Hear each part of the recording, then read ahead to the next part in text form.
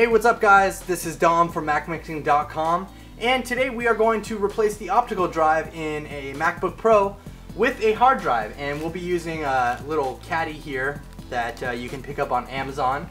I'll put the link in the description if you guys are curious to see what these are, and they don't run too much. This was like $12. And so basically what we do is we can put this hard drive inside of the Caddy and replace our optical drive in the MacBook with it. So we're gonna go ahead and open up the MacBook. I already have some of the screws out here because this is immediately following the solid state drive install that I previously did.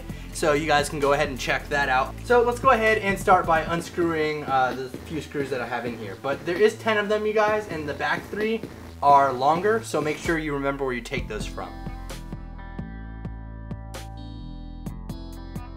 Alright guys, once you have all the screws out, you're just going to lift from the back right here, this lip, and you can pop it off just like that. Also, make sure that you have effectively shut down your MacBook before attempting anything like this. You don't want to screw something up. And there's a solid state drive that I just put in right there. So we are going to take this hard drive Caddy, and let me open it up real quick and show you. We have this hard drive Caddy right here. And basically what happens here is this hard drive fits in there and it goes inside of the MacBook just like that and replaces the optical drive right here. Because who needs the optical drive? Nobody uses optical drives. So let's go ahead and take this back out, and we're going to start by disconnecting the battery and then removing the optical drive from here. So let's go ahead and jump in.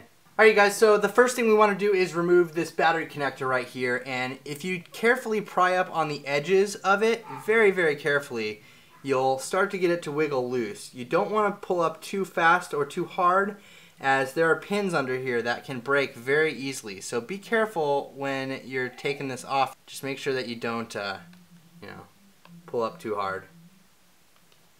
Alright, so once you have that battery connector off like that, you can just pull it back. Make sure it's out of the way and it's not going to touch the pins there. And then we're going to go ahead and remove a few other cables here. And the next on the list is this little camera connector cable right here. It's very teeny and it looks very fragile. So don't pull too hard on any of this stuff when you're removing these things, or else you will break your MacBook. So what you want to do is take this little wire. It actually wraps around the edge of the CD drive, and there's some tape here that's holding it down. Just take it and slowly pull it parallel with the logic board. Don't pull up on it, just pull it parallel. Pop out just like that. It's really easy actually. Once you have that out there, we can just go ahead and set that off to the side. And then what we're going to do is remove this guy right here. This is the airport and Bluetooth connector. And so we're going to pry this one up off of the logic board as well. So just take your nail or a tool and carefully pry it up off of there, just like that. Comes off nice and easy, and just kind of push it out of the way for a second. The last thing we're going to do is remove the optical drive connector, which is this little guy right here. And same procedure as removing the airport Bluetooth connector. We're just going to pry up a little bit on the sides, be very careful with it. These things are fragile, and lift it out of the way. And it does appear to be connected with some glue or like a sticky pad. So just be careful when pulling that off. Make sure that you don't mess up the cable there. So now we basically have everything disconnected here, and we can start unscrewing some stuff. So the first thing we're going to remove as far as screws go are these little guys right here. And it's kind of hard to see them because they're both black, but there's one right here and there is one right there. So we're gonna go ahead and remove both of those screws. Be very careful with all this stuff, you guys. Make sure that you don't screw anything up. So we're just gonna go ahead and take these screws right here and carefully remove them. Remember where you take all these screws out. Please, you guys, please remember where they come from so you don't have any trouble putting them back in. And we're taking this guy out right here. Alright, so there we go. So now we have this whole little part loose right here. We can carefully move this out of the way. Very carefully, guys. Just kind of push it out of the way like that. And we have this part of our optical drive exposed now. Okay, from here guys, we have 3 more screws to remove, and they're kind of hard to see, but one of them is right here. It's on that little silver part right there. There's 2 actually, but one you'll see when you have your computer open. One is connected to the optical drive, and one is actually connected to the logic board. Obviously, you want to take the one that's connected to the optical drive out. Then there's another one up here, down in the corner up there, and there is one more down in this corner right here. So I'm going to try to get these in the shot as best as I can for you guys, but we're going to go ahead and remove these 3 screws. And you guys, it's also important to remember that these are Torx screws right here, so you need your T6 Torx bit out to be able to get these out of here. So you guys, once we have our bit attached, we can go ahead and start removing these screws here. And just carefully take them out. And again, remember where you take all these screws from. They're very important. And make sure you have a magnetic screwdriver like this. It makes it a lot easier. Just lay them out in a fashion that you will remember how they went. The next thing we're going to do is just lift this guy out of here. Just kind of lift it on the other side, and you can kind of get it pulled out pretty easily. Just slowly pull it out of there.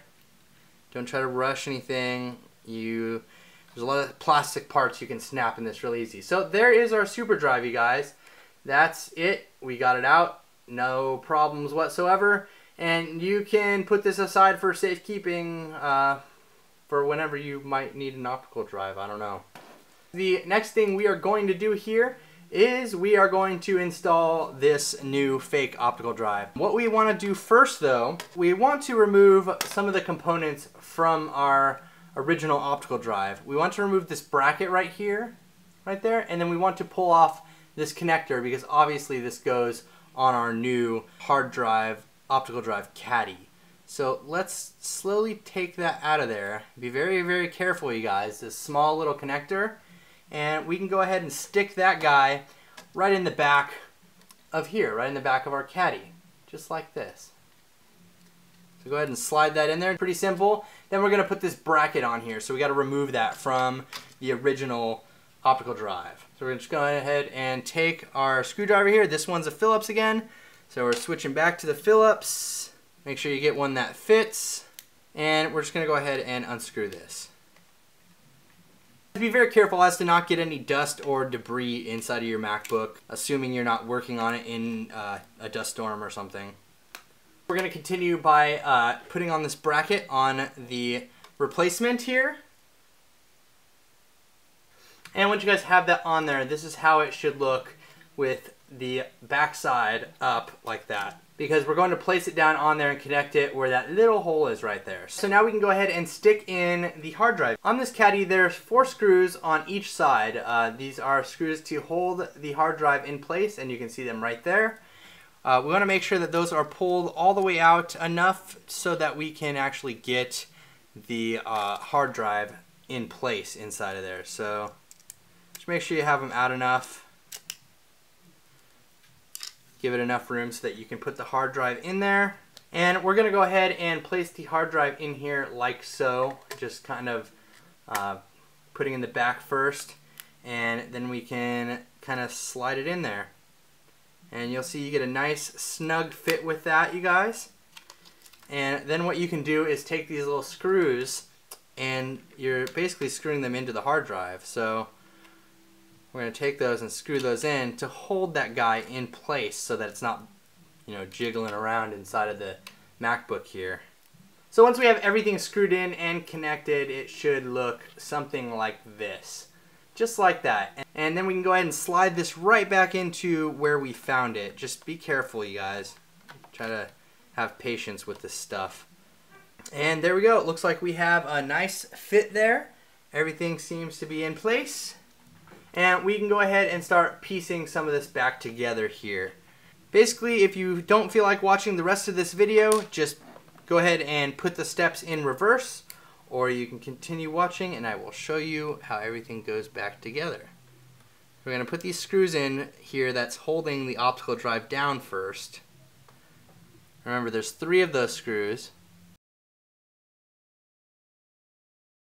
There shouldn't be any wiggling going on here between the optical drive and the MacBook. You should have a really nice snug fit with all this stuff. And it goes in there just like that. just how we see it. So what you want to do next is take this little piece that we moved out of the way earlier, and we want to push it back down into place, and then we want to screw the pieces back down. So remember when I said to remember where you took the screws out from? This is where that comes in handy. Take the screws, and hopefully you remembered where you took them from, and we just want to go ahead and screw all this back together same way we took it apart.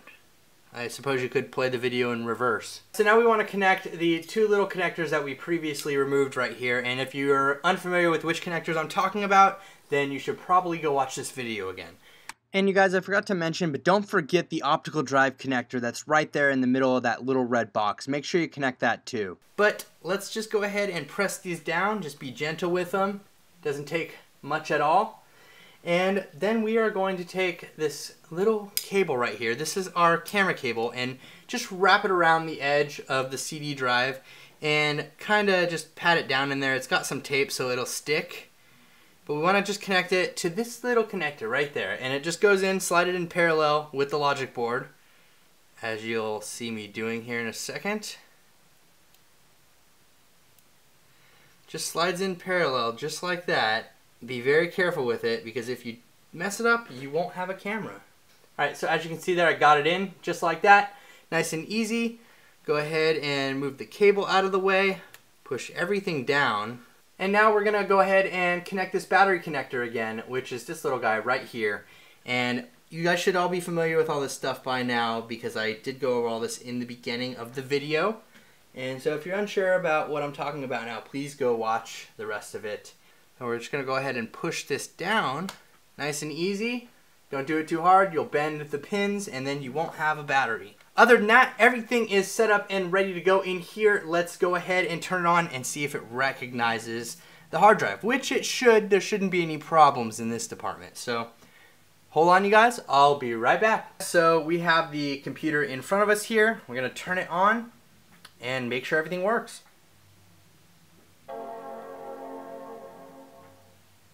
As you can see there, we have another Macintosh HD. If we go to Get Info, we can see that this is now the 500 gigabyte hard drive, and we are good to go. So that's how you install a hard drive in place of your optical drive, you guys. If you enjoyed it, please rate, comment, and subscribe. And you can also click this button if you'd like to subscribe.